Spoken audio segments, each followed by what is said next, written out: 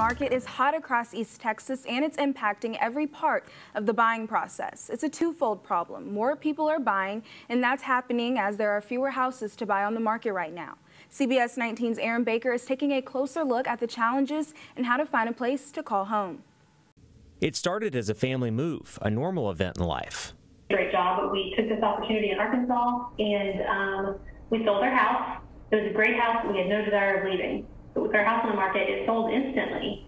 But after a health scare, my dad actually got diagnosed with stage 4 cancer, and it was just a really bad outlook. And I was like, well, we can't leave now.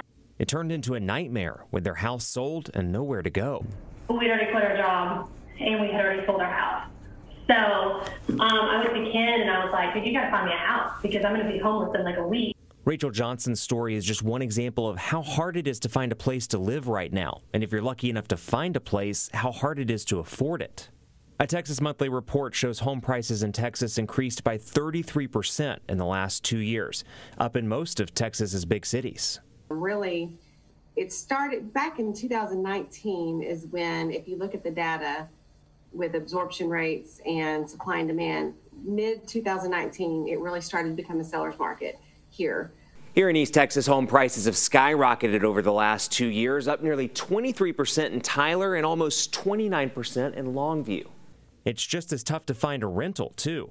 Josh Tavener with Nancy Wright Properties says a lot of stuff isn't even making it to market. It's getting rented before it even goes online. People are also selling their homes and then renting while they wait for prices to go down.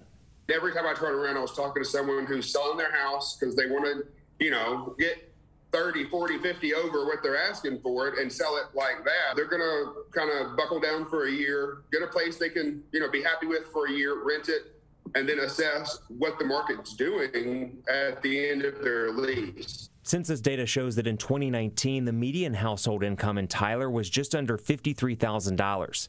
In Longview, it was around $49,000. That's making it tough for some East Texans to compete with the sudden increase in costs. So what's the best way to find an affordable place to live? In the rental market, it's all about planning ahead. When you know when you're going to be moving, contact someone that is a professional in the rental market. If you're buying a house, be in it for the long haul. It is a long ride. It can be tiring, writing offer after offer. Just the right home will come along, the right timing will present itself, and we'll get you in one. And if you're financing that house, know that you have more options than the traditional 20% down, 30-year fixed mortgage.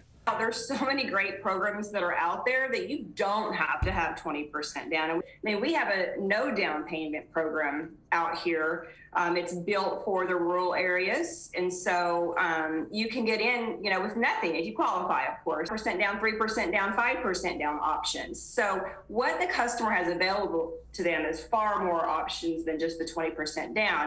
One thing experts feel confident about, it won't be like this forever.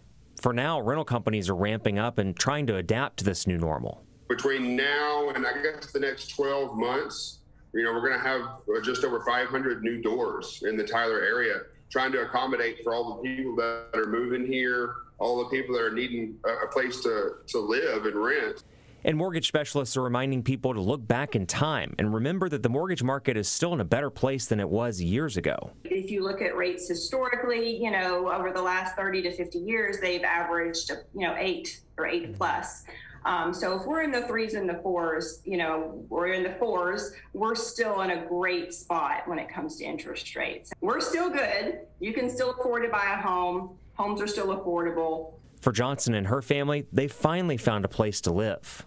The house that we finally got was from a builder, and we offered on it the day it went on the market. We offered full asking price. But the search for their dream home put on hold. So we got a very nice, brand new house on a half-acre lot. It is what most people want. It is not what we wanted. We came from a place with 4 acres, but you just can't find that now. Not for under $430,000. I'm Aaron Baker for CBS 19.